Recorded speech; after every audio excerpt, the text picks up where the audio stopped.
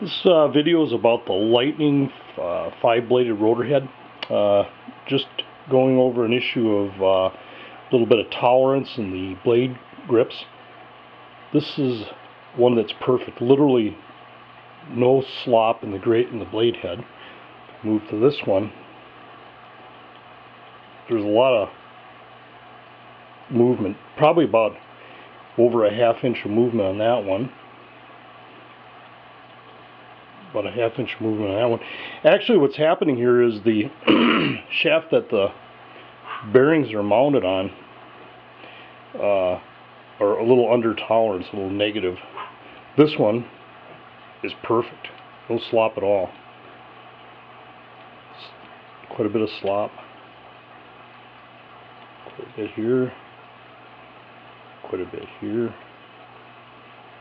Quite a bit here. Perfect. Bearings are not fully seating on the shaft here. One of them is perfect. This one's literally perfect. Couldn't ask for anything better. The rest of them all have a little bit of slop, and it's that the diameter of this shaft is a little bit on the negative side.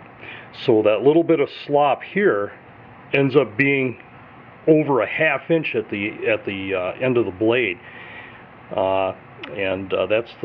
That's the issue.